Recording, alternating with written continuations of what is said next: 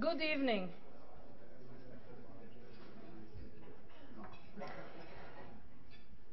My name is Tamar Meyer, Timmy Meyer as I am known, and I'm the director of the Rohatyn Center for Global Affairs, and I'm the co-organizer with Kat Ashcraft of this symposium on the politics of fresh water, with major help also from Charlotte Tate. I'm delighted to welcome all of you, and particularly the panelists who came from far and from near to be with us in Middlebury. Some people are still stuck. They are on the way. Some people have been traveling already for 3 days and they still haven't arrived. So anyway, thank you all for coming. This year's conference marks what we hope will become an annual tradition at Middlebury College. Although, as some of you know, the center has hosted more than a dozen conferences and roundtable symposia in the past decade. From now on, these conferences will become more interdisciplinary and inclusive. The idea is to have an annual conference on a global theme that can be discussed from multiple disciplinary perspectives and can both contribute to our international and global studies curriculum and connect our campus to CV-star Middlebury schools abroad.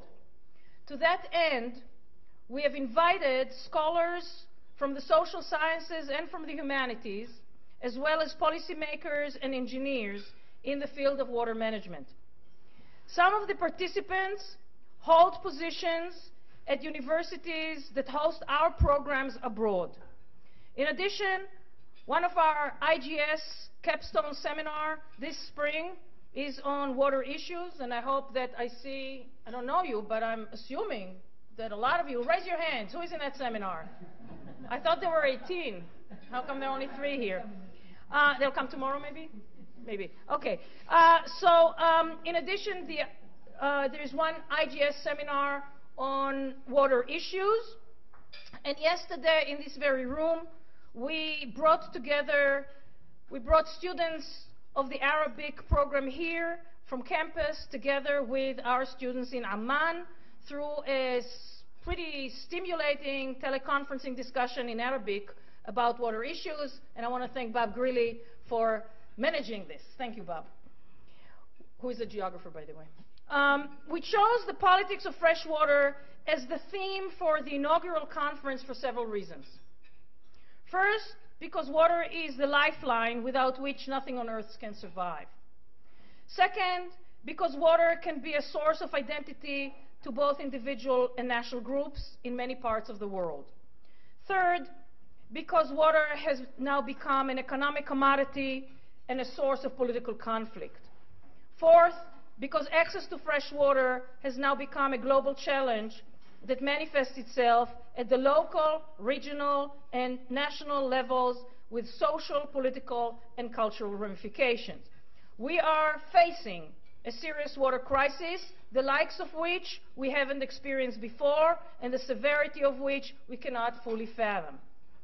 And fifth, because 2013 has been designated by the United Nations as the International Year for Water Cooperation. That's the fifth reason why we chose this topic. We think it is important to discuss not only conflicts over water, but also the successful governance of shared water basins. The current water crisis is about access to fresh water in terms of both quantity and quality. According to the 2012 United Nations figures, 85% of the world's population currently lives on the driest half of the planet. 85%. As world population continues to grow, and this will happen especially in these driest regions, the demand for water will grow accordingly. The additional 2 billion people who are expected to be born in the next 3 decades will need to be fed.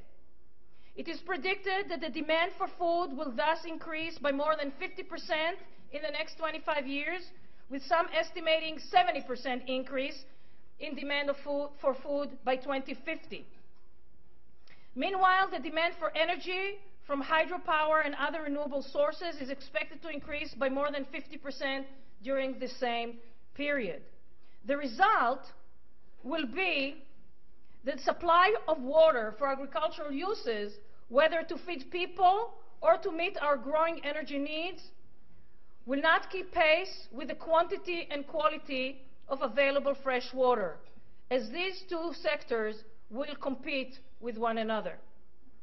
The problem will be exacerbated by continuing urbanization, industrialization, and a corresponding growth in the standard of living in the global south.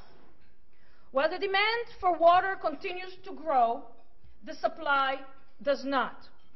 Climate change and global warming have already resulted in the glaciers and snow caps of the largest freshwater containers in the world melting at a faster pace than ever before, from Kilimanjaro to the greater Himalaya region. As a result of such changes, the availability of fresh water is far less predictable and reliable. There is either too little or too much, either droughts or floods. But the crisis is not only about quantity. It is about quality as well. Figures published by the United Nations show clearly how severe the problem is. More than 750 million people do not have access to clean water, and almost 2.5 billion do not have access to adequate sanitation. In addition, 6 to 8 million people die annually from the consequences of water-related disasters and diseases. Most of these deaths occur in the global south. Access to clean water has been one of the targets of the United Nations 2015 Millennium Development Goals. Yet 2015 is only 2 years away, and the number of people without reliable access to safe drinking water and basic sanitation is now declining far too slowly to meet the goals. In this report card, we get the grade of F. This conference will address the who, where, when, and why of access to fresh water. We need to answer these questions for every level, from the local to the global, we need to look at the reality and the representation of these issues historically, all the way from Roman times, and not only at the present. It was a desire to answer these questions that led Kat and me to invite this impressive group of scholars representing so many different disciplines to the Middlebury College campus. We hope that in the next 2 days we will engage in productive discussions about different aspects of the politics of fresh water. Before I invite Professor Sheridan to chair the session and Gillian Lee to introduce the speakers tonight, I want to thank several people. I want to thank Charlotte Tate and Martha Baldwin, as well as our students interns, our student steering committee, Nico DeGolia here, and Greg Woolstone in Amman for their indispensable help in managing the complex logistics of an international conference. Thank you very much. This event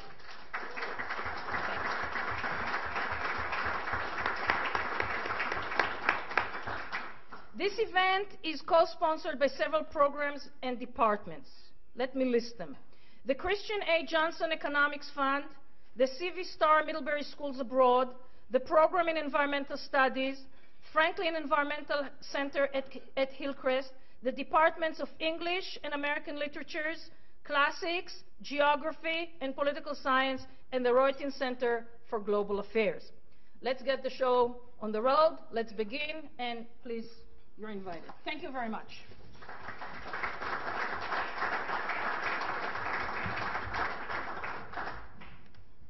Great. Thank you, Professor Meyer.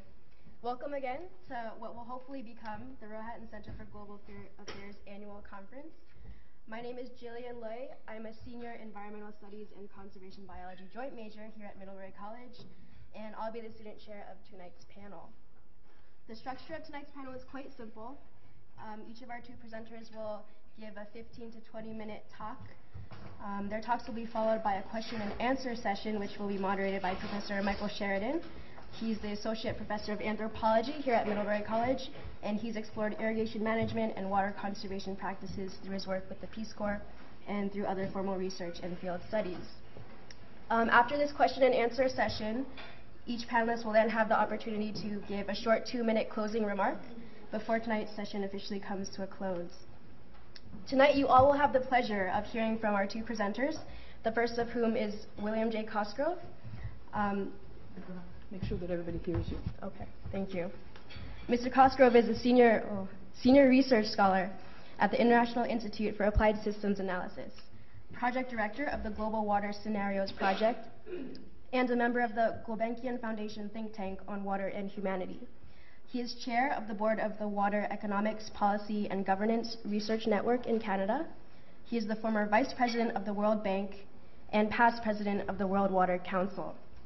He served as chairman of the International Steering Committee of the Dialogue on Water and Climate, while his recent publications include The Dynamics of Global Water Futures, Driving Forces 2011 to 2050, World Water Vision, Making Water Everybody's Business, and Water Security and Peace, a synthesis of studies prepared for UNESCO under the PCCP, that's Potential Conflict to Cooperation Potential, Water for Peace process. In his talk titled An Equitable and Sustainable Water Future, Mr. Cosgrove will touch upon the ways in which our burgeoning populations are changing the Earth's geophysical and biophysical systems, how water managers are working to meet the growing and diverse needs of our increasing populations, and how collaboration can ultimately lead us on the track to a more sustainable world. The second presenter tonight will be Frank Magilligan. He is the professor of geography at Dartmouth College. He received his PhD in geography and an MS in both geography and water resource management from the University of Wisconsin. His research interests focus primarily on fluvial geomorphology and surface water hydrology, with particular attention to stream channel and watershed responses to environmental change. Most of his research has concentrated on the hydroecological impacts of dams and of dam removal. His new project investigates the social dimensions of dam removal, focusing on dam removal as a lens into environmental conflict. He has served on several National Science Foundation panels and was recently a co-author of a National Research Council report on the future research directions in the geographical sciences. His talk tonight, The Era of Big Dam Building, It Ain't Over Till It's Over, will explore the concept of the so-called large dam and assess our current era of big dam building on the international scale, particularly their biophysical, ecological, and social impacts. We are honored to have our two presenters here with us tonight, and I'm sure that their talks will delight and inspire you all. So, without further ado, please help me in welcoming our first presenter, Mr. Cosgrove.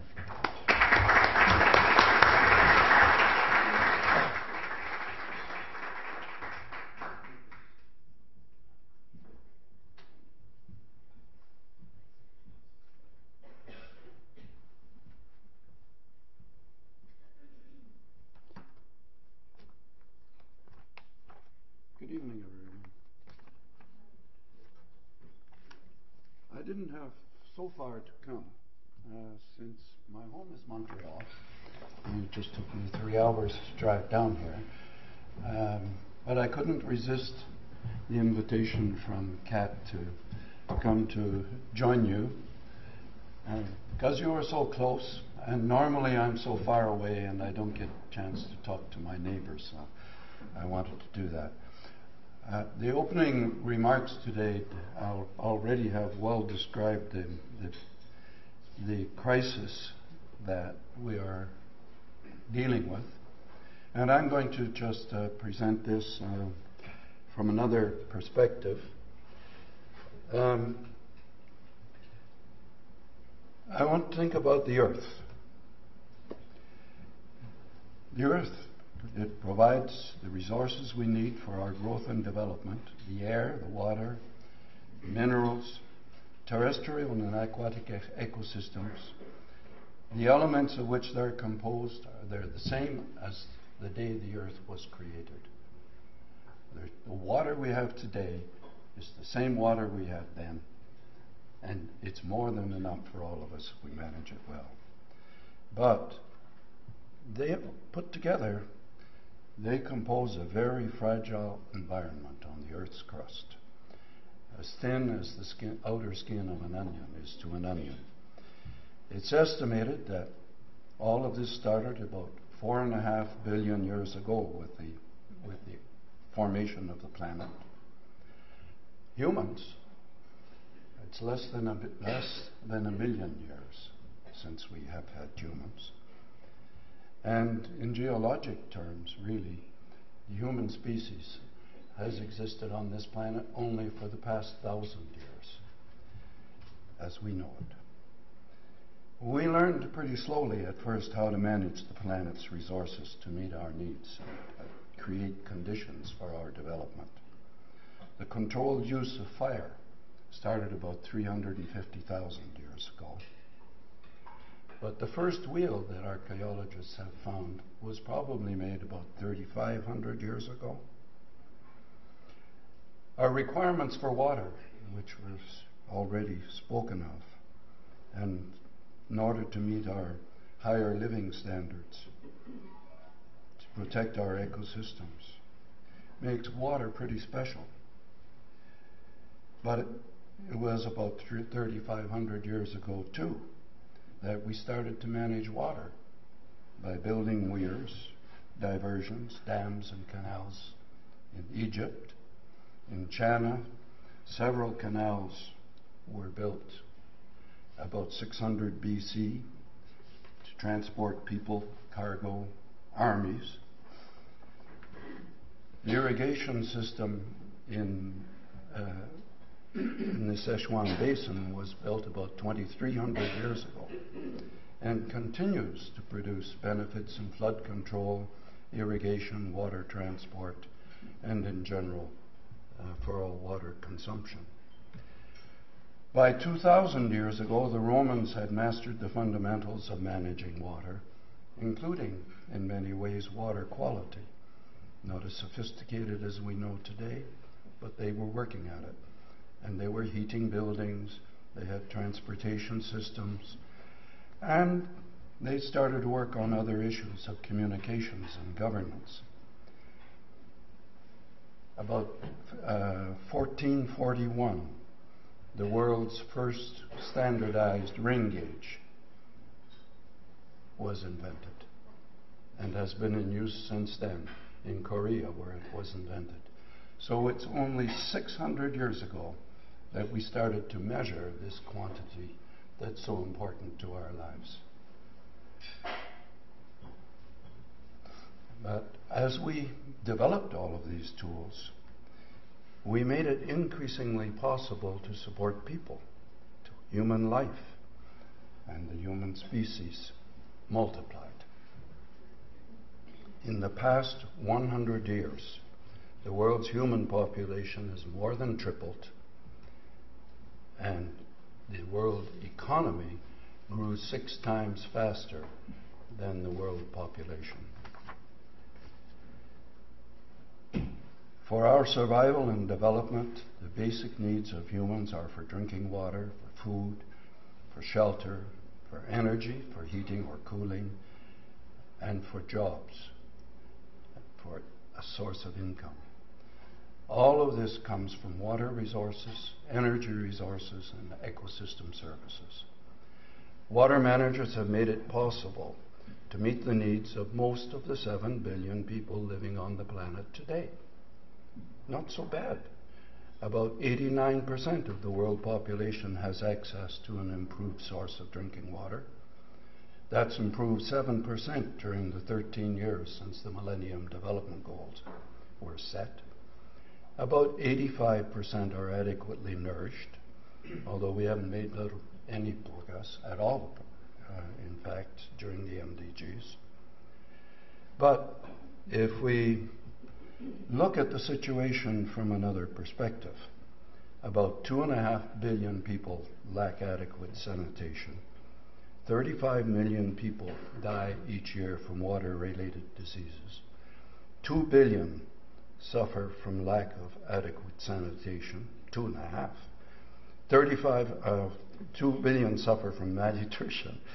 3/4 of the world's wastewater flows into the environment without any treatment. 1 billion people have no electricity in their homes. Double that number don't have clean fuel for cooking. 1 billion live in absolute poverty. Indeed, despite economic and social development efforts, the gap between the rich and the poor is growing. Whoop, did I miss one?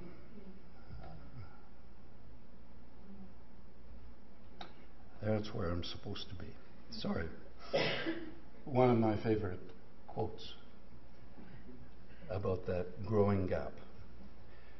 Meeting the needs of those without the benefits of water and of the estimated 2 billion more to be added to the population by 2050, while at the same time our resources are increasingly strained, is getting to pose many problems.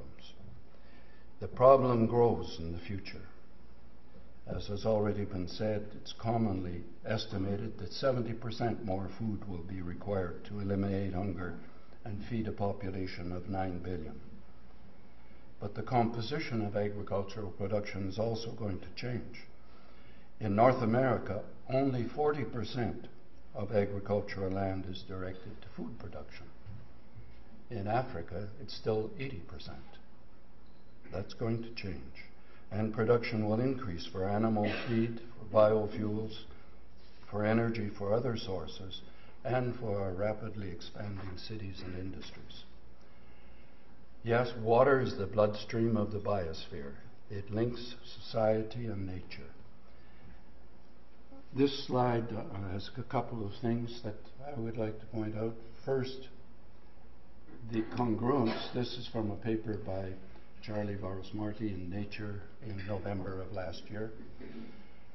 You see the congruence between the areas that are red in the top slide and in the bottom slide. The top one is water scarcity, the bottom one is loss of biodiversity. That's one lesson to learn. The other is that in these areas that are colored red, there are today 1 billion people living who cannot, even if they manage their water well, they cannot feed themselves and meet their other needs.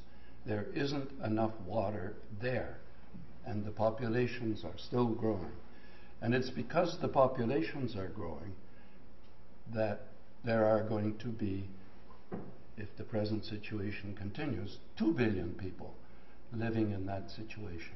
So what does it mean? It means that they have to get the things they need to live from areas in the world where there is enough water and suitable land to produce it for them.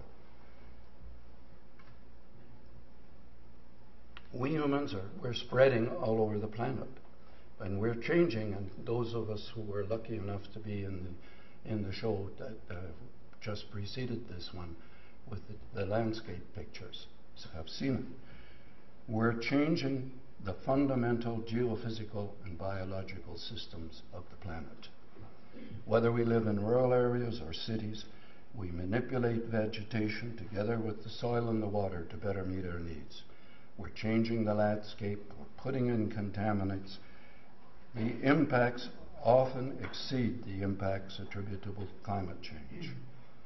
Part of the challenge is that taking actions to mitigate these changes takes time, because society has to become aware of a problem before they begin to act on it. Important decisions affecting water management. And normally we think this is the way we manage water. We've got resources, we've got uses, we've got reasons why we want to objectives we're trying to achieve, and we manage it all there. And we think the people who are managing that are managing water. We're not. The water is being managed to meet these changing conditions, and these are the people who are deciding how we're going to manage water. People down here are just doing what we're told by the greater society we should do.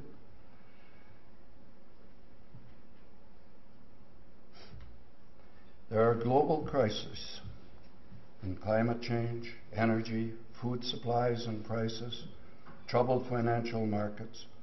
They're all linked to each other, and they're linked to water management.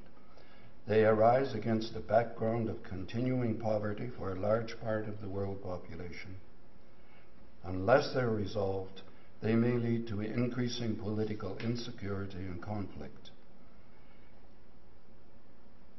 We who are in the water business, we've been aware of this for decades. But as I just said, we don't make the decisions on development objectives and on the allocation of human and financial resources. In a desirable future for humanity, all the people would have access, secure access, at all times, to an adequate quantity and a price they can afford of safe and nutritious food, safe water to meet their household needs, clean energy for their heating and cooling, clean air, healthy housing, and a surrounding environment. And these would have to be supported by a socioeconomic system that provides the people, in return for their efforts, with an adequate income to purchase the services. A large number of people on the planet have already achieved those goals, as I said before. In some cases, they've surpassed them, but in a rather unsustainable manner. Consider the progress that can be made. The MDGs have been mentioned a couple of times by the previous speaker as well. There was an MDG to reduce by half the number of people without access to safe drinking water by 2015. Safe drinking water is something that's difficult to define, and if you want to set a target, you have to define something. So the definition, the target was set to provide access to an improved source of drinking water.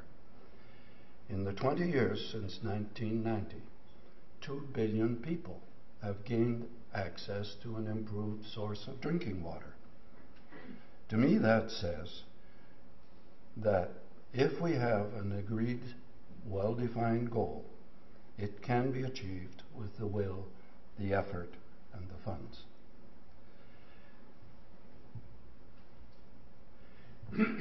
Achieving a multiplicity of goals, though, when they compete for the same resource, is going to be more difficult. Through a systematic approach, some avenues that could facilitate the task are being explored. And the project on which I'm leading now is one of those. We intend to, if you remember that slide that had all the arrows showing how everything is linked to everything else, well, we are going to build a system that will allow us to analyze that and to find solutions to the problems that will be sustainable under any future scenario. And thus, we'll be able to identify actions that can be taken now in all sectors that are positive and robust under any scenario. To conclude, I'm convinced that we can achieve the desirable future that I described, maybe even by 2050. Scientific knowledge and technological development are expanding exponentially. Today, they're only limited by our imagination. For example, we can use new communications technology, not only to share knowledge and create a collective intelligence, but to determine our shared values and our objectives. We can determine a strategy to act on them and share it. I think it's important that increasingly women and young people who bring a more nurturing perspective and concern for the future are making their voices heard. And they're participating in the decision-making processes. I don't pretend it will be easy. Humans have been trying to reach this objective forever. But we don't have to create a Tower of Babel. We can do better. we can look ahead to the future and find our paths. And with leadership and individual and collective responsibility, work together to build the world that we seek. Maybe it won't be in paradise, but my last remark, even if I thought the goal was unachievable, what else can I do but work to achieve it? Thank you.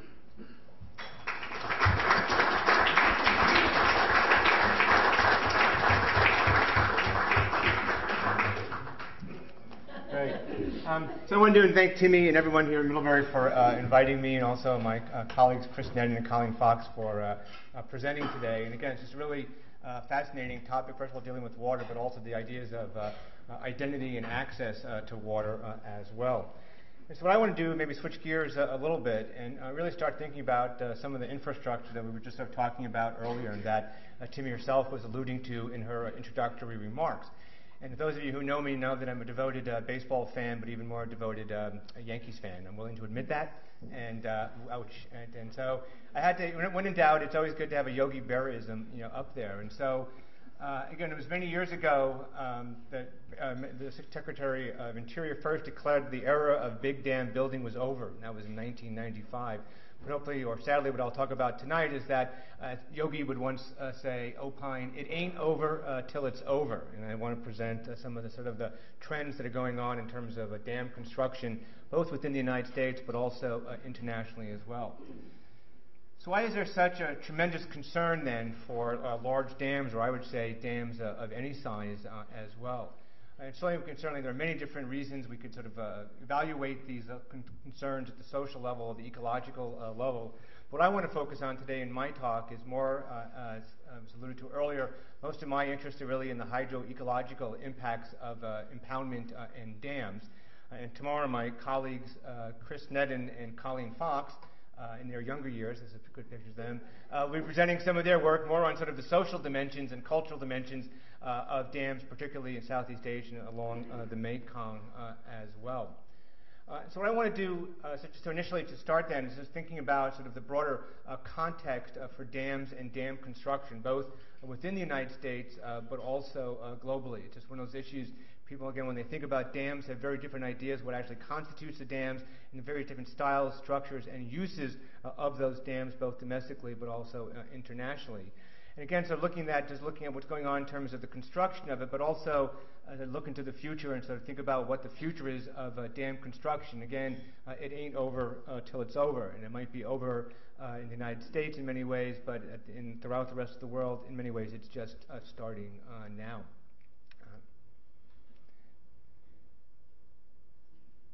How many dams are there in the United States? 75,000. Oh my goodness, I got a ringer over here. 75,000 going once. 75, do I hear 80? How many dams are there? Okay.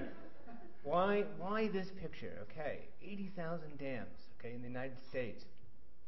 When you think about this, essentially, we have been building, on average, 1 dam per day since the signing of the Declaration of Independence.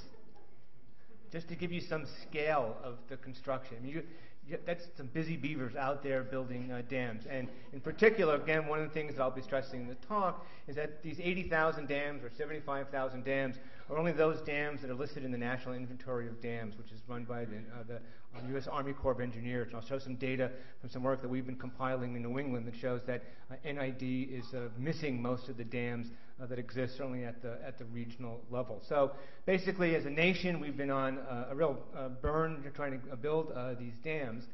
And we look at ultimately the time series of this. This is some work that Martin Doyle published in Science a few years ago. Again, sort of here looking at the time series of dams of various sizes, less than about 25 feet or so. Those dams are about 7.6 to 15 meters or so. And really one of the things we see is just a massive acceleration of especially large dam construction in about the 40s to about the 1970s or so, when all the environmental legislation began to emerge.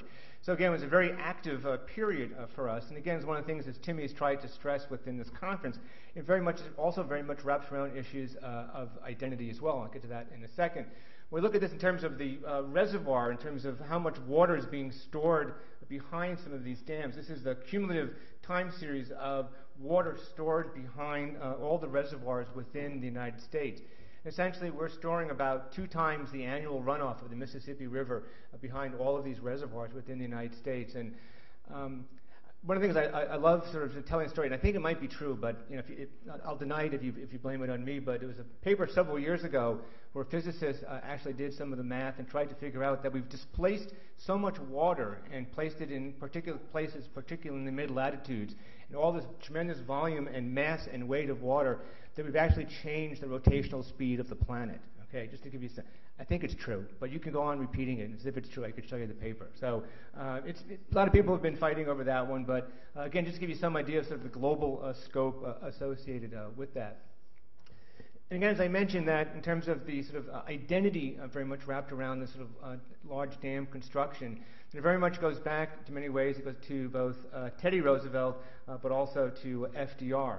In particular, Teddy was the president who initiated the Bureau of Reclamation in 1902, whose sole mission is to water the West. And this is very much wrapped around strong issues of national ideology. And part of that strong national ideology was very much ideas of Jeffersonian democracy coming out of the sort of 1890s, all the corruption that was occurring, and trying to give sort of a square deal for the little yeoman farmer. And so Teddy was very much active in terms of inaugurating the Bureau of Reclamation and getting it going.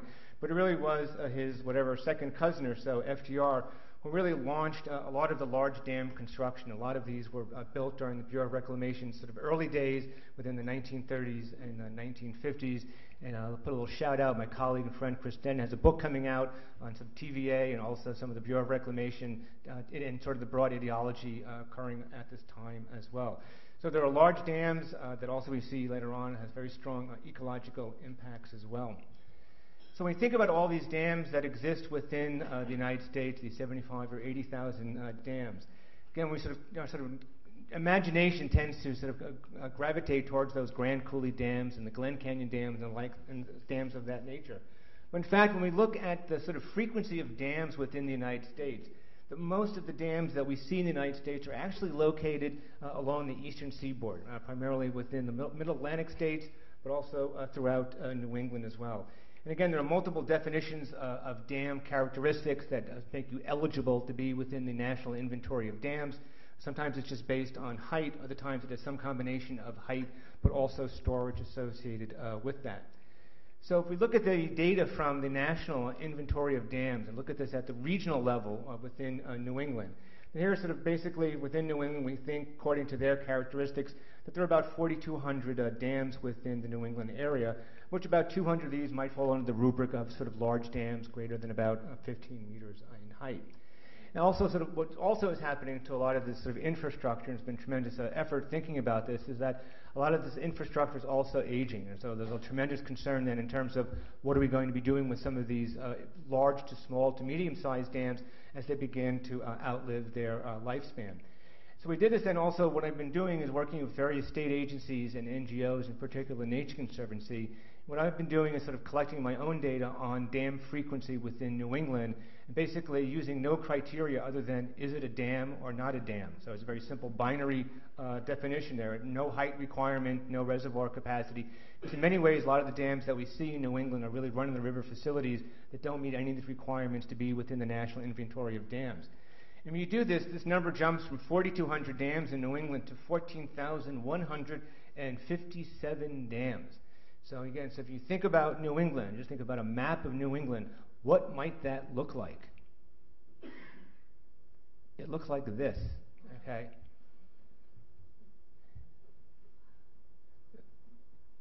On average 1 dam per day. So, so if you think about these sorts of dams, that basically we've been building probably 3 dams per day since the signing of the Declaration of Independence. And I've shown this map several times in some of our colleagues in Maine, and they think what's really underrepresented here is there's a lot more dams in Maine, but most of it is on private logging area, and none of those dams are reported. And so we don't have access to those data because we know there are a lot more dams probably within the Maine area. It's a large state, but really we see a strong concentration of dams here in Connecticut, Massachusetts, and across the former industrial site of the Industrial Revolution within southern New Hampshire. But also when we think about these dams, that all these dams come in all sort of sizes and flavors. And this is a view of my town of Lebanon, as you all know, in New England. A beautiful day in late July here in New England, and there's a little dam there. To laugh at that, okay? It's sort of nice little run-of-the-river facility dam. We have some of these large dams, sort of Murphy and Comerford Dam up on the headwaters of the Connecticut River. This is Wilder Dam, also for hydropower near Dartmouth.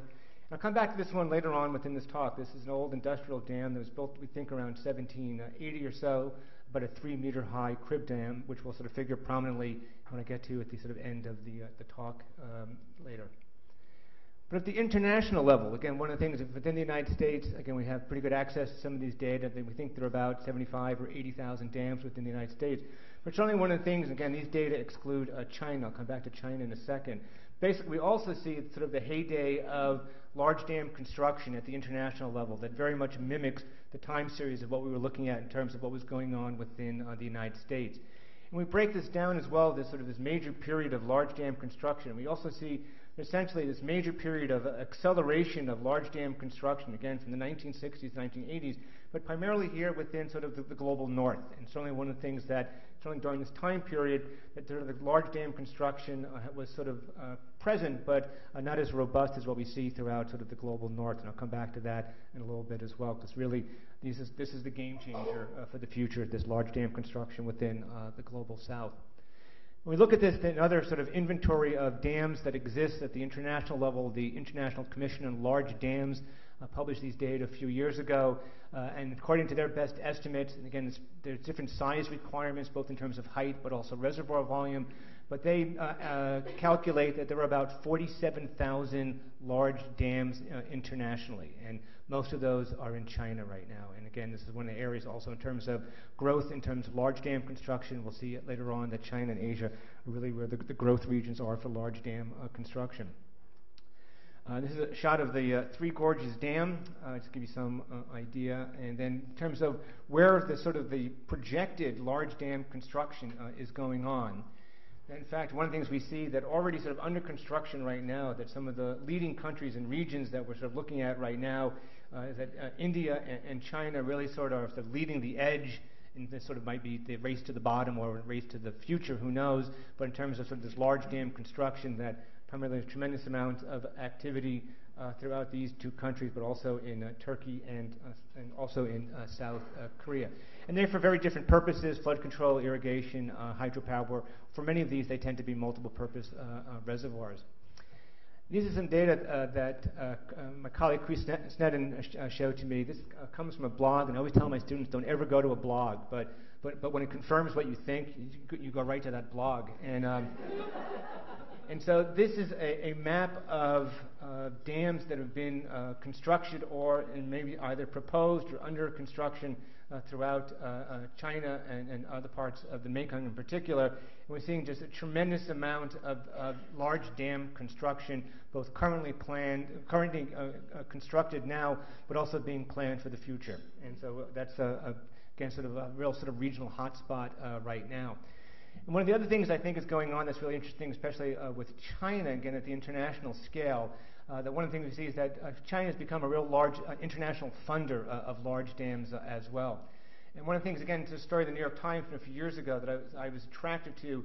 But essentially now, when we oftentimes think about large dams, especially at the international scale, it usually has something to do with aid or some modicum of social altruism.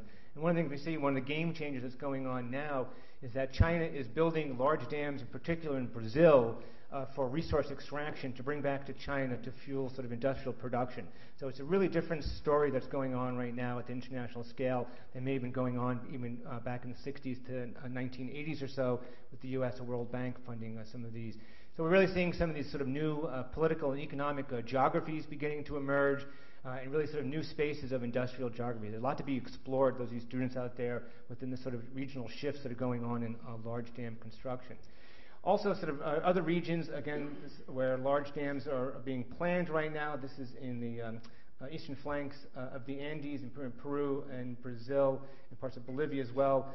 What's shown in purple is the sort of existing dams, and the circles are scaled to the size of the megawatt production, but also tremendous amounts of planned construction of these large dams throughout the Amazonian basin writ large. This is a real sort of hotspot area at the international scale. These are some data from the World Resources Institute, and again, trying to look perhaps at the international scale, but also at the watershed scale. So some of these might be grouped by several different countries. But one of the things that, again, sort of one of the major areas where there's going to be large dam construction, it's really out there on the horizon right now, is what's going on in South America. And China is a very large funder of some of these projects, but also in particular Brazil. I've been championing energy independence right now, and there's a tremendous amount of interest by the Brazilian government in building large dams within the Amazon basin. So again, my interest is primarily within sort of hydrology, and again, I'll just give you some rough idea why we're so concerned about this sort of large dam construction. So most ecologists, when they think about what's the impact of large dams, break it down to these three general areas of fragmentation, connectivity, and habitat loss. So certainly within fragmentation, there's been sort of a tremendous concern in terms of basically how dams interrupt the downstream flux of sediment and nutrients. But in particular, certainly within the Pacific Northwest, but also in New England, where we had long-standing migratory runs of eastern Atlantic salmon, that basically these anadromous salmon runs have been certainly endangered, threatened, or for New England, most of the natural runs have been extirpated by dams in all states except for Maine. In particular, one of the few natural running rivers right now for salmon is the Penobscot Basin in Maine. Why the concern? Again, sort of a busy diagram here, but here looking at sort of years on this axis here, this is the month, and on this axis looking here, the z-axis is discharge. So here this is the Green River in Utah below Flaming Gorge Dam, pre-dam, and this is what the stream hydrograph looks like post-dam. So there are several big concerns here. In particular, one of the key things that we see happening whenever you put one of these large multi-purpose reservoirs in a river, especially in this sort of semi-arid environment, you greatly reduce the flow variability. You're going to decrease generally the max flood. Again, these are oftentimes for flood control purposes. The other thing that tends to happen, we tend to lose sight of, is that besides increasing the extreme peak flow, there's also tremendous effects going on in terms of minimum flow. And a lot of these, especially ecologically, a lot of species have evolved for these particular cues for both max flows and minimum flows for sort of predator-prey relationships, spawning cues, and the like. So we're really seeing tremendous shifts in discharge, but also, in particular, tremendous changes in the timing of flow. So this is the tremendous ecological concern for some of these large multiple-purpose reservoirs. When we think about connectivity, this is a shot here of the Mississippi River during the '93 flood. And one of the things that hydrologists talk about is a sense of connectivity. In other words, the way a river channel is connected to its broader floodplain and riparian zone. In particular, one of the things we see that's quite important is this flux of material and geochemical fluxes from the channel out across the floodplain that are sort of fundamental for ecosystem functioning, and also some species depending upon this. But also one of the things we're starting to pick up now is that there are tremendous fluxes in the other direction as well, in particular in dryland environments in Australia. That's some of the major sources of carbon, in particular DOC, coming back into the river systems is during these large floods that bring that DOC back into these stream channels. We also see, again, these sort of large floods are sort of fundamental for other ecosystem services functions as well. This is the Lisbon Bends down on the Missouri River during the '93 Mississippi and Missouri River flood. This is at the peak stage here, and here it is a few weeks later as the stage has fallen. So basically one of the things that we've seen here is about 3 to 5 feet of deposition of sand, and that there are certain species that require fresh sand surfaces to propagate. So in particular, one of the things we see is that these large floods are fundamental then in terms of maintaining floodplain forest community structure, and the elimination of those by dams has had a tremendous ecological effect outside across the broader floodplain and riparian zone. And again, if we think more globally now, again, what we tend to also lose sight of is that there's a tremendous amount of sediment trapping associated with these dams as well. So this is some work also, Bill was also referring to by Boris Marty, sort of a great Savitsky and Boris Marty doing the best at work in terms of the international scale of impacts of humans on river systems. And here, sort of looking at sort of the larger accumulation of trapping of sediment behind these reservoirs. And one of the things that they're coming up with is that the impact of the sort of international cumulative effect of all of these dams has basically reduced the flux of sediment to the ocean by about 4 to 5 gigatons per year. So it's having a tremendous effect on the international waters, but also in the international sediment flux and all the nutrients that are also associated with that that now are being trapped behind these dams. Now, one of the social areas of this is if all that sediment's being trapped, what might be a potential social mechanism involved with this? What's a social repercussion that might be more regional or local? Coastal erosion. Okay, and this is one of the things now that all the sediments now being trapped. Essentially, the marine energy is stronger now. Then there's less sand available. And basically, it's going to sort of cannibalize that sand from these beaches. And so it's a really understudied area. It's really hard to sort of pinpoint that one. But there's a lot of estimates on coastal erosion associated with that. So I just want to end up in some of the work we've been doing, Chris, Colleen, and I, on sort of, on dam removal. This is a shot, those of you who've been following this, this is the Elwha River in the Olympic Peninsula in Washington a couple of years ago, and here it is now, and it's gone. And so one of the things now I asked you before is, how many dams are there in the United States? The next question is, how many dams have come out in the United States? I hear 10. 10, do I hear 10? Okay, one of the things we're seeing now is that basically we've taken out at the national scale about 1,000 dams right now. In fact, there was just a report in National Geographic today, American Rivers just released this, and that in fact there were another 60 or 70 dams taken out last year, and another 17 taken out in New England. So again, we're sort of one of the main regions in terms of dam removal. When we look at the sort of time series of dam removal, this is an article that came out in Science a couple of years ago, that basically at present right now we seem to be taking out about 50 or 60 dams per year. And the region then that's most proactive in this is in the northeastern United States. In particular, the two dominant states for dam removal are Pennsylvania and good old Bucky Badger in Wisconsin. But at the regional scale, New England is becoming a major player in dam removal. In particular, what we're looking at now in terms of sort of the time series for New England, that we're basically taking out about 15 to 20 dams per year right now.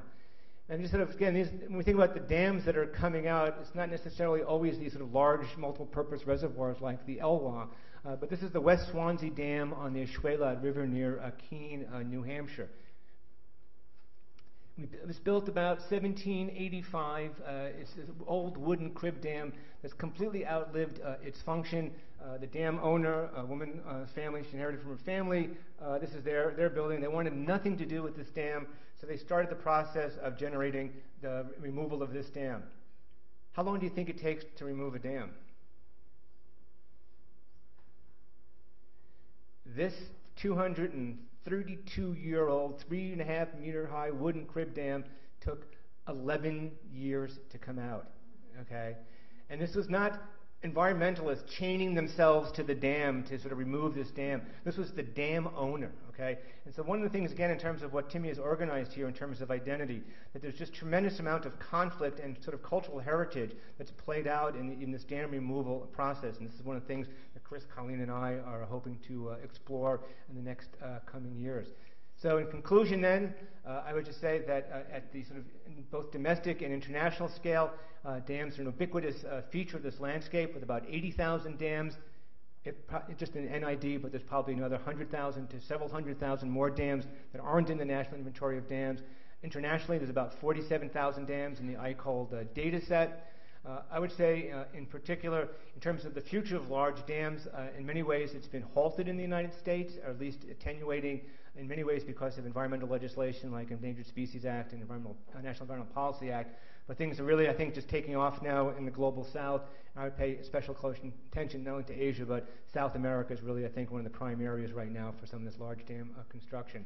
And so maybe we were the trendsetters as a country in terms of building large dams, and maybe now in terms of taking these dams out, we might be able to be a trendsetter in this as well. I think what a lot of this then is sort of in conclusion sort of shows, and some of the things that Colleen and I were talking about in the drive up, is really sort of, in terms of the identity, very much the theme within this conference, is that it's very sort of multi-scalar. And so at the international scale, we see a country like China really trying to come on strong on the international scale, being a major player, and it's trying to exert its influence in terms of large dam construction.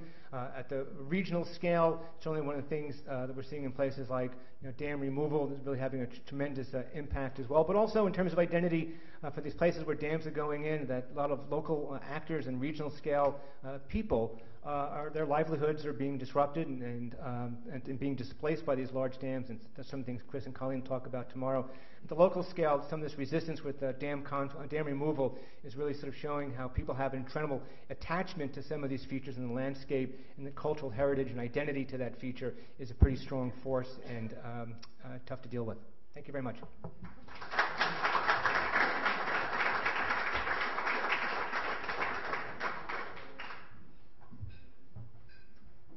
Well, I think that the mandatory joke about a presentation involving large water management features by someone who used Yogi Berra in the title would be "Damn Yankees." Had to do it, couldn't pass it up. I'm Mike Sheridan. I'm prone to bad jokes, as you've probably already noticed. I'm from the Sociology Anthropology Department, and I work on water management issues in sub-Saharan Africa, mostly dealing with irrigation. I'm not going to do too many comments. I just want to do one big framing comment on these two presentations. It seems that the 20th century was a time of local and national planning around water. That's what drove what happened with water on our planet. And now, according to Bill's talk, we're looking toward a 21st century of global planning. And so far, I haven't seen many signs of the national and the local giving power, authority, legitimacy to the global. So I think the way water is probably going to go for the rest of our century is going to be a struggle over local control, national control, and global control.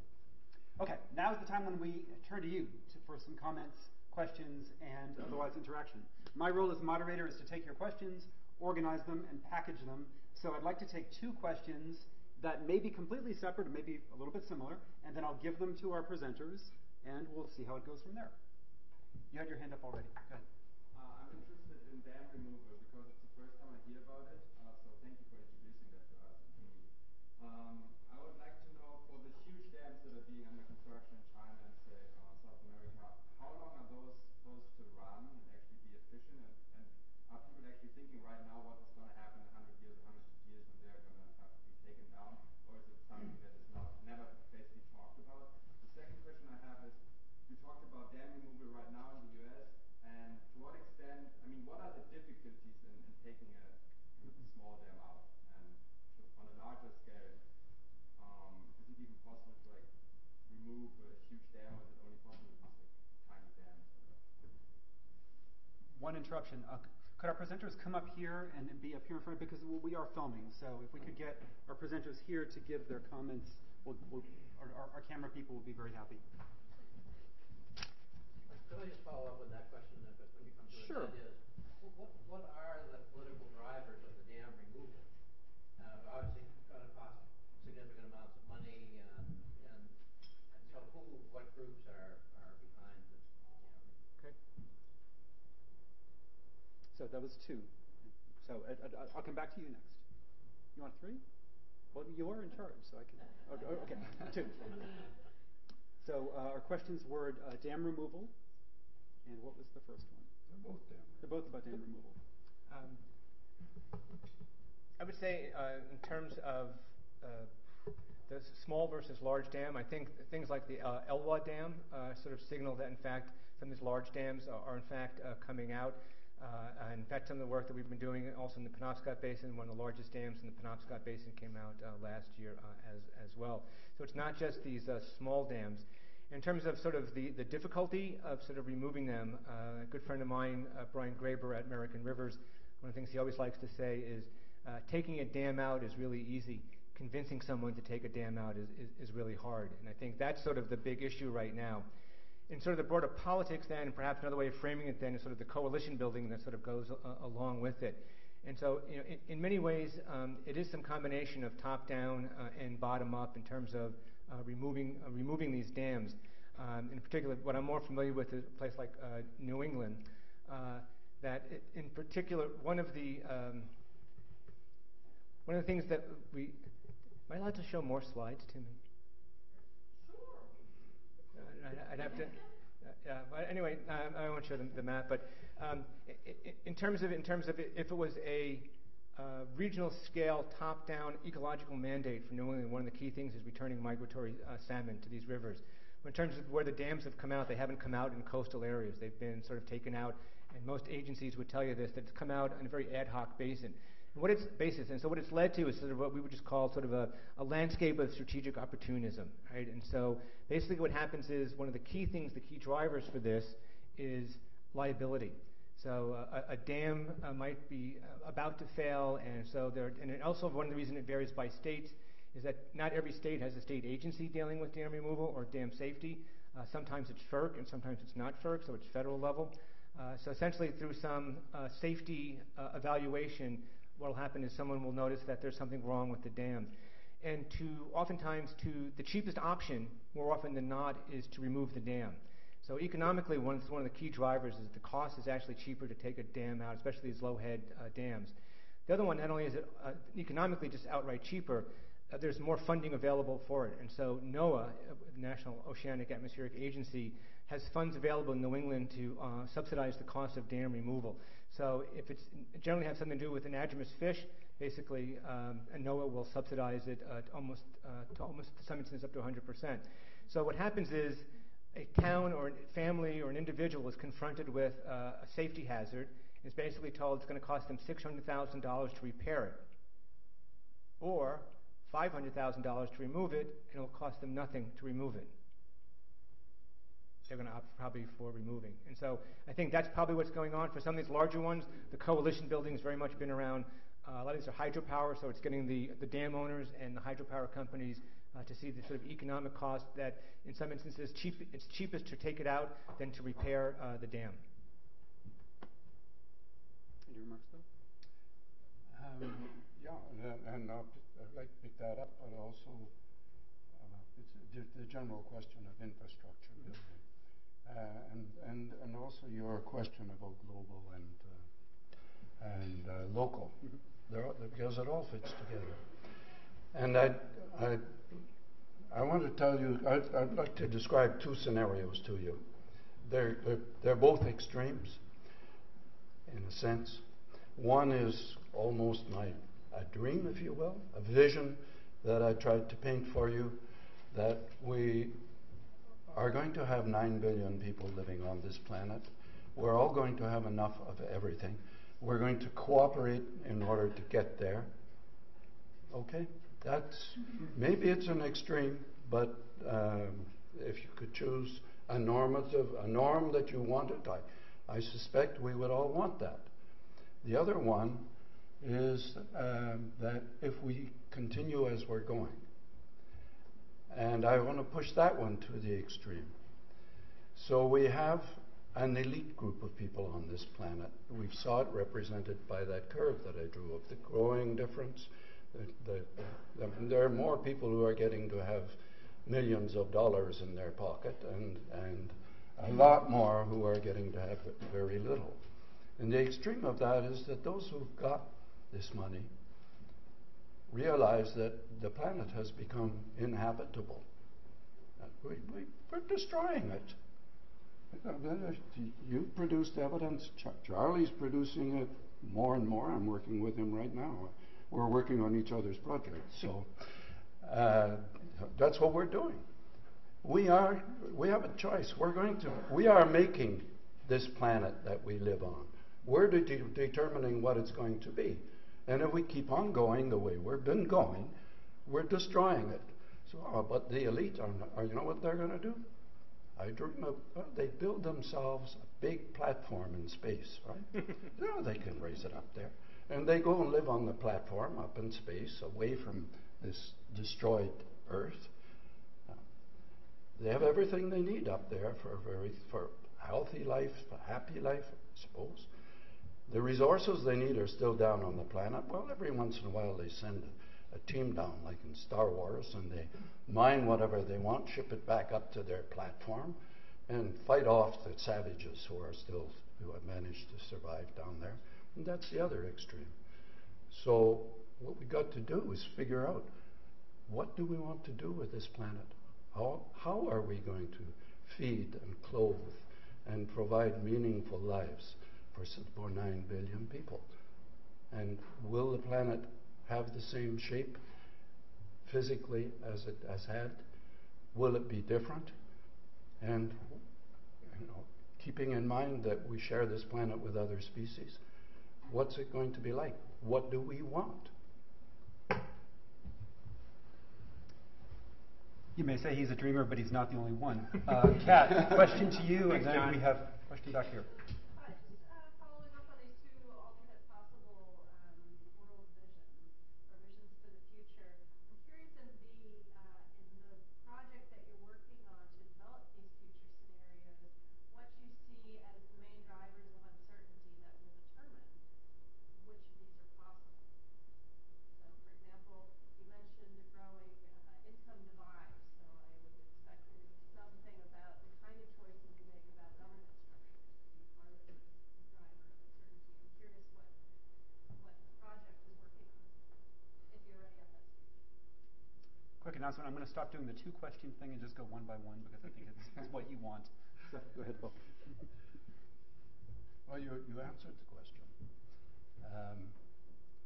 And I find it's interesting because I think I'm not sure who always decides who's getting research money these days, but I'm working with one group in Canada, and I'm headed next week down to NSF on it, reviewing some proposals for international funding for research in water. And there are two characteristics that they have in common, and they both deal with exactly what we're talking about. One is that they have to involve researchers across disciplines, of course. We started doing that, 10 years ago, but now internationally, so that we're sharing experiences across cultures. And the second one is, it has to be research that combines physical science and social science. And the social science, the real question that we've got to figure out is the governance one. How are we going to organize ourselves in order to take the decisions that we have to take? And we don't know very much about that. It's the part that's ignored. The physical side, we know, I think, enough to tell what's going to happen. We don't know a lot of things yet about the interface between water and land and the many species on the planet. And yes, we can do more research there, but that's not the key. What we need to know on the physical side, I think we know. What we don't know is how to motivate people to work together and how to find the solutions together. That's our problem. And we're going to try to do the same thing too in our work to try to identify solutions. And so we've got social scientists involved in our project as well. But we're not the only ones. I'm really very happy to see that that awareness has developed. Yes, Pete? Yesterday on VPR, Jane Lindholm was interviewing economists from the Wilderness Society, and she was talking about the feasibility of renewable energy for Vermont. She talked about solar potential, wind, and she talked about hydro. And I wonder, in the era where we might be moving towards dam removal, she said if Vermont wanted to generate a quarter of its energy supply from hydro, we need to build 1,200 more micro-hydro facilities dispersed across the state. Whether or not that was feasible was a question, but I'm curious about the ecological impacts of these small-scale hydro projects in a region whose cultural identity is connected to kind of an environmental ethic and might be motivated to move in that direction.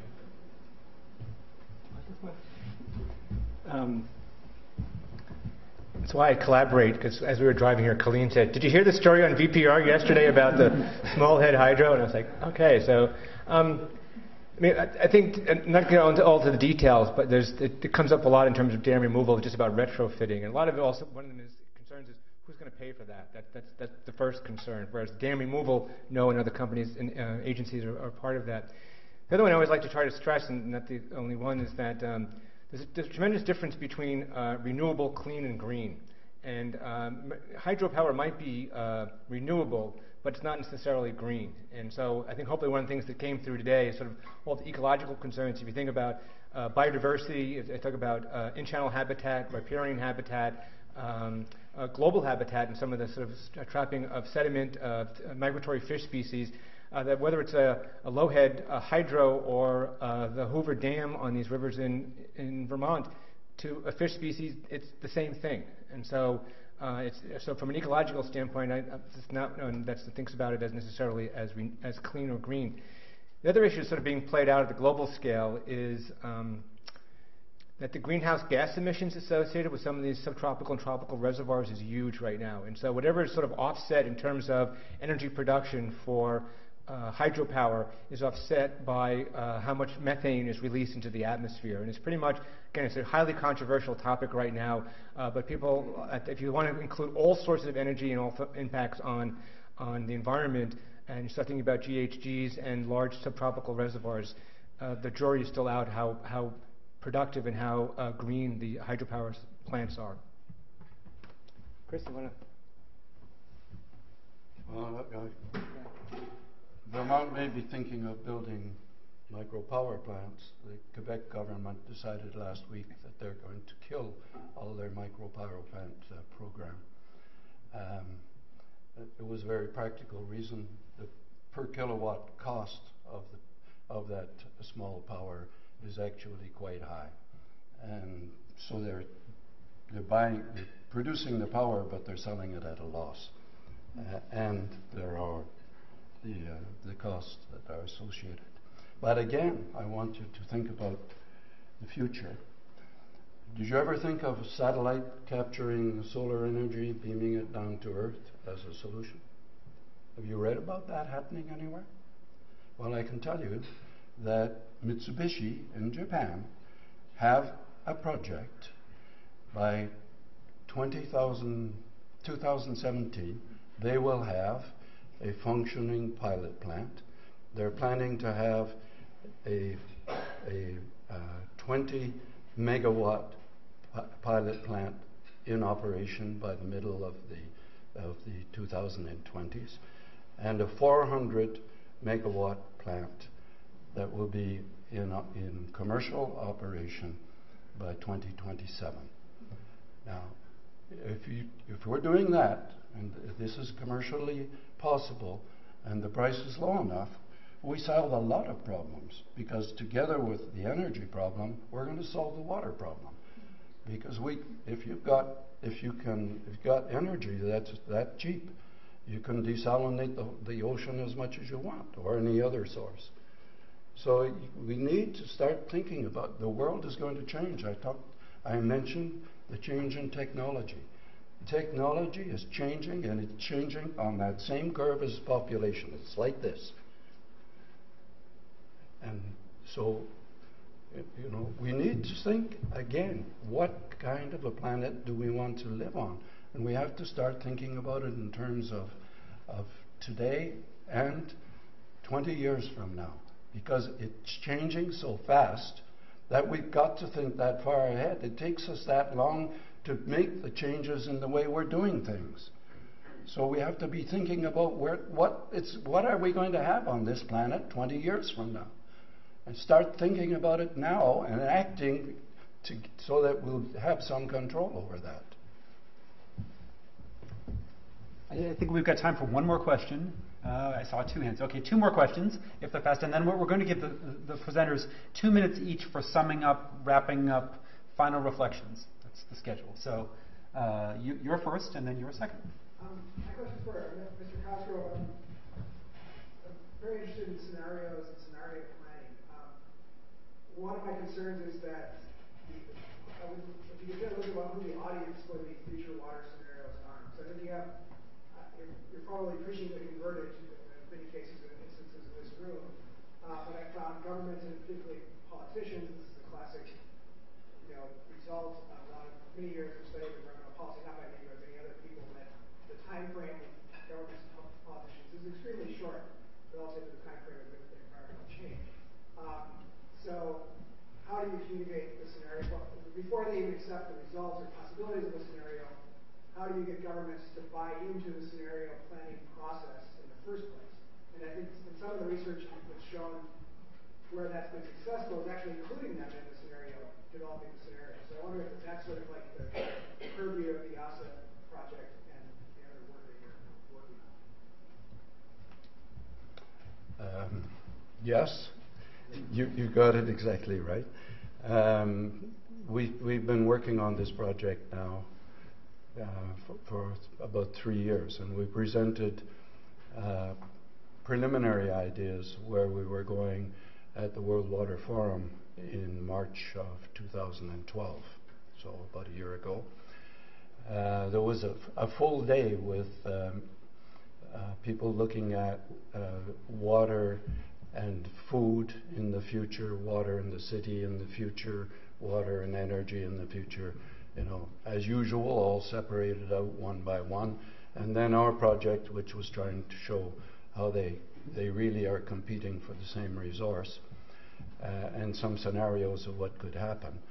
And we presented that to a panel that was composed of people who are either politicians or senior advisors to politicians. And they, I have to tell you, we were at that point talking about scenarios about the future. And they said, yeah, we should think about the future. We agree with you, that's a useful thing you're doing. But that's not what politicians want, for exactly the reason you said. And they want to know, what can I do today that will be a good decision in the future? What can I do today that's going to be sustainable, that won't prove to have been a wrong decision? And we've changed the project, and we've added that element to it, which I referred to in my talk. So what we're trying to do is to get, we're doing two things. But to finish on that, we're asking people, what are solutions that you think might work? And we're going to test them to see whether, in fact, if we put them into our system, what result it would take, what it would give in the future. But more than that, we're going back and we're starting with those scenarios over again, and we're bringing together a group of people who are advisors to decision makers. We may not be able to get the actual politicians to come and sit at the table, although I've had some former politicians who are willing to do that, to come and sit at the table, and maybe we can find some again. But at the moment we're focusing on senior advisors in different countries to get them. And we're looking at 4 classes of countries. For me, it's a 2-by-2 grid, rich and poor, water rich and dollar rich. And you split that 4 ways. So you can have a rich country that's also rich in water. They just have to sell everything they got and make more money, right? But if you take a rich country that's water poor, I used to say, well, they can buy their way out. And maybe ultimately they do. But when I said that to someone from Qatar, his answer was, you're wrong. We can't, it's not so easy as you think. Just because we've got money doesn't mean we can feed ourselves. 2 years ago, we had one country that supplies us with water, with food, that had floods. We had another that was having a drought, and we had another where there was a major forest fire. And between the three of them, it's not that the price went up. There wasn't enough food being produced in the markets that normally supply us. We have bought land and effectively the water that goes with it in Africa. We don't like that because the country where we've got it may decide one day they're not going to take it away from us. So that's not secure. And they don't like it either because they don't like us there taking the jobs and their food away from them. So we may have the money, but there are all kinds of problems still out there.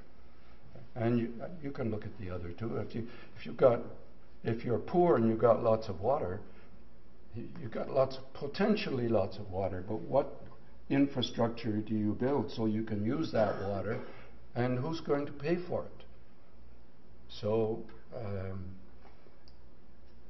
we've got to get those people sitting there and talking about the scenarios of the future, and that's what we're going to do.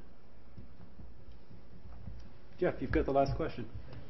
Thank you, Mr. Cosgrove, and thank you, Mr. Magilligan, for coming here. But not to start a fight between two unhelpful guests to this conference, but I have a question for both of you. Oh, it looks like we're out of time. Woo, that last question. You know that dams are built with a purpose. They weren't just built. As one of the charts showed, it was built for irrigation for some purposes, flood control for others. But I was wondering, can both of your goals, especially in the near future, not the far future, but the near future, when these dams are still very important, but also when there is a water crisis and also a hunger crisis imminent, especially in the global south, can both of your goals be realized by taking down these crucial dams that are still operational while there is a need for more water services and irrigation? So how do you weigh the ecological and environmentally sustainable goals behind removal of the dams with the current need for these water services? Let's go first. I would say probably the key word that sort of links this all is efficiency. And certainly one of the things that we see is that a lot of these structures are built, and as you say, they were built for a purpose. Sometimes that purpose was political more than it was hydrological. And so in many ways, trying to think of allocation of resources is fundamental. So, and when we think about efficiency, there's tremendous amounts, and Bill showed some of these diagrams in terms of the amount of water that's used for irrigation. And the return flows are oftentimes quite low for irrigation. And in fact, water isn't used, we might think of efficiently in one way, but another way efficiently might also be economics as well. And so we also see tremendous amounts of water that's wasted, in particular in the western United States, where essentially it's being heavily subsidized by the Bureau of Reclamation. And so when the true cost of water, both social cost and economic cost, are revealed, I think you might see some of this realignment. I agree completely with what you have said, and I would add to it that as part of that efficiency, I don't think we do a good. I mean, we have to store water. We've got problems of too much and too little. We need to find some way of preventing both of those from happening. We need to make water accessible, but there are lots of ways of doing it, and the way I look at large dams is they should be the last resort, because the problems they create become mega problems. But if we start with thinking about the rainwater, Qatar is sponsoring a worldwide movement to look at dry land farming.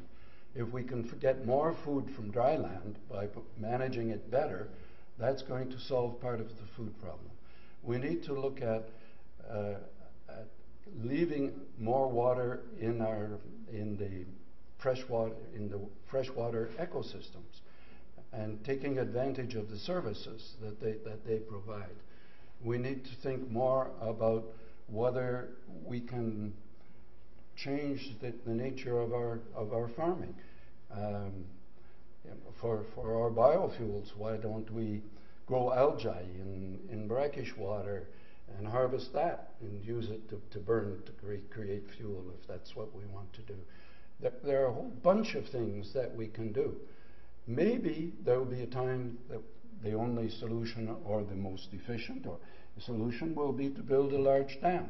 But then we've learned a lot about what we've done wrong in building dams, and maybe we can do a better job of building them in the future. And there's always this question of what's happening now. All of the infrastructure we built that's more than 100 years old is falling apart. Do we need to build the same infrastructure that we built before? Let's think about new ways of building for the future.